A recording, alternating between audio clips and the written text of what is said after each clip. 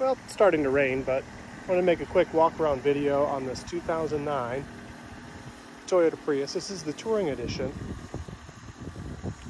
It's got full leather, and you don't see many of these in leather. Tires are brand new, new battery. When I say battery, the ignition battery. The fuel cell is good though. Very healthy fuel cell. Sorry, battery cell.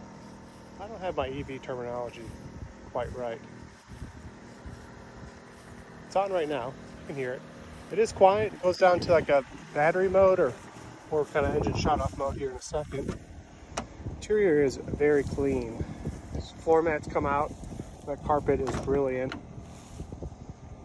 Back seat shows no wear.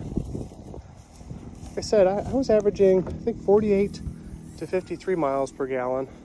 Got a little, looks like bike grease here and a little stain there. Otherwise, this interior is really, really clean. The passenger side here. Lots of entertainment features and infotainment features in this car that I was surprised about.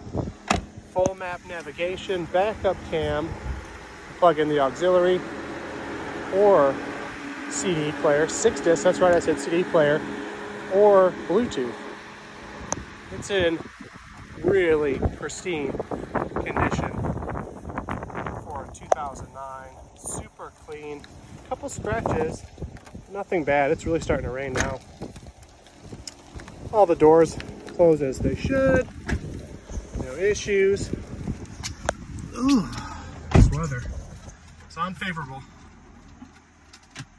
As you can tell here, we have our on display. The thing I like to watch most is this trip info, and it shows like current MPGs. I don't know, I'm a nerd, so it's kind of fun to watch that. We have climate. Here's map. Oh, sorry. P for park. And then you can hit map while you're driving, though, which is kind of interesting. Climate here. And you have all the controls on the wheel too, which is really cool. Defrost, air circulation, your Bluetooth, pick up a call, your map info, temp, AC, auto, which is cool. That's what I did when I drove this thing some 680 miles. I just turned that on and boom, left it on for the whole trip, and it was so comfortable. Lots and lots of storage in this car. Lots of storage everywhere. It's pretty awesome. I know a lot of people hate on these cars, but I actually really enjoy driving this thing. At 680 some miles, did great over mountain passes. Very comfortable. I haven't seen any of the other ones with this interior setup, kind of the black on silver. JBL audio. Like I said, the stereo sounds great. It's really easy to drive.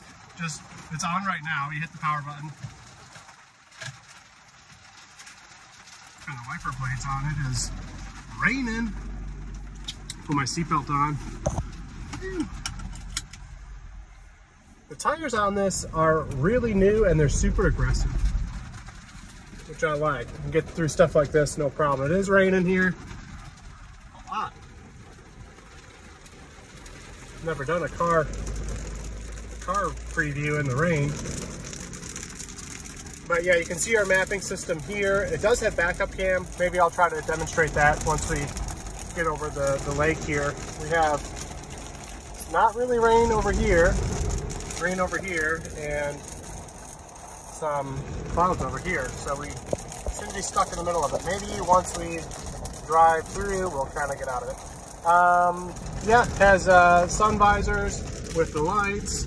It's kind of cool. Volkswagen does those a lot with the slide on and the lights turn on. I've never seen it in a Toyota, but maybe it's more common than I know. Like I said, really, really comfortable car.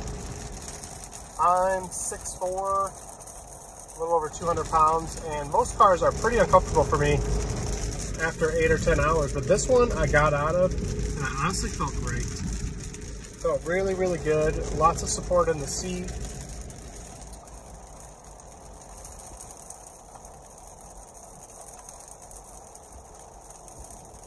Handles really, really well.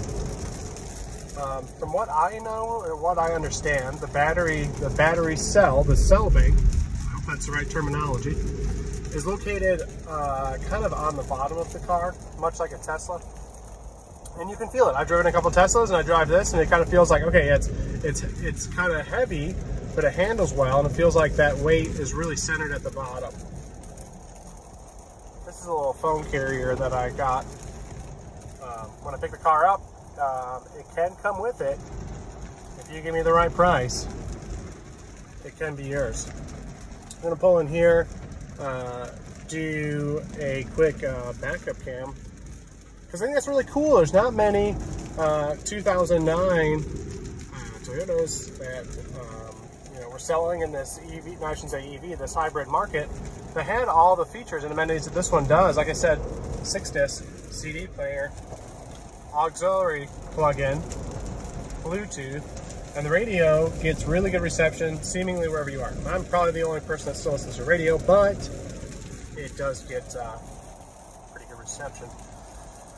I'll find a place to park up here and demonstrate the backup cam and a couple other kind of quick features on the infotainment, because I think it's worth seeing. Like I said, pretty cool infotainment system. Here, the turn signals, lights, and everything like that work as they should. No issues there. Yeah, so display, if you like I said, my favorite feature is hitting this info, then hitting trip information, and it shows like some of the kind of MPGs or consumption, and it's kind of flashy. It's cool. I don't know why I like to look at it. It shows your temperature here as well, and then you can have consumption, and that kind of breaks it down to your I guess last trips, and then it shows like kilowatt hours regenerated. You know what, to me, I'm not really familiar with a lot of that information, but I like to watch it on a graph. It looks cool. I don't know why. Climate, you have kind of everything you would imagine on a hand display, manual display, but it's all in the infotainment center here. But you do have some dials here on the wheel as well. They're just a little bit more limited. Next one, audio. Here's your radio and like everything you need to sounds great. Everything you need for the audio is there. Adjust all your adjustables. Get wild. It's got JBL. It sounds great. On menu, have a couple other things. And I think a lot of the menu goes to the GPS. And then you have your map here. Plug in your address, and it will pop up the different route. Odometer, set, and trip here. I like to do that a lot in cars that claim really good gas mileage, because I really like to dissect it and see what kind of mileage. And it has like something like 5 or 6 trip settings, which is cool. That's kind of rare. So I'm still in drive, but I'm going to put it in park, and you press this P button with a box, and then it's in park. However, there is a parking, you can see my leg, a parking brake here that you can push down as well, which is what I did. I try to get in the habit of doing that with cars in general. Yeah, I think that's about it. Oh yeah, let's show the backup cam feature here. It is raining. Oh, you know what? It does pretty well in the rain. Sorry, I just gotta deal with the beeping for now. But, yeah. How about that? I guess one other thing I like to mention in this car is its turning radius. It has a pretty short wheelbase. Up the turning radius. I don't know if I can do it here. I sure can. This is a pretty tight little lot here, and had no problem turning around that. Great little car for city or for rural travel if you want to save some gas and feel really comfortable. I know the Prius is not the most exciting looking car, and it catches a lot of flack even from my nephew in Michigan, but it is a very fuel efficient car. It's very comfortable. The AC is super cold. And for a daily driver or a commuting car, you can't get much better than this one. You have the Toyota reliability, and the comfort of this touring package is, again, really nice. I don't see too many of them with this leather option. And like I said, these clear floor mats are pretty cool. You take those off and the carpet is as clean as it is here. This car is very clean. Used to my Big Peach. And I am in don't know what town this is, but I'm on Raccoon Mountain and I'm driving around, and if you are interested in this beautiful 2009 Toyota Prius, give me a call, 541-639-1124, and we can schedule a tour. I think this one's going to go pretty quick. I know a lot of folks who are after a car like this. I hope you have a great day.